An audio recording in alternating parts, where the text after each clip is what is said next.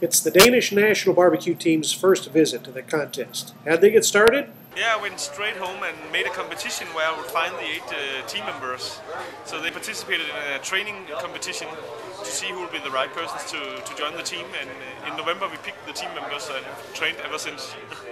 Yeah, the secret is the Nordic taste. So we try to have American barbecue with a Nordic taste in it. So we come with something fresh and new. For instance, today on the pulled pork, we took some chopped apples and blended it into the pulled pork, and that made it very fresh in the taste. So it was something new and refreshing.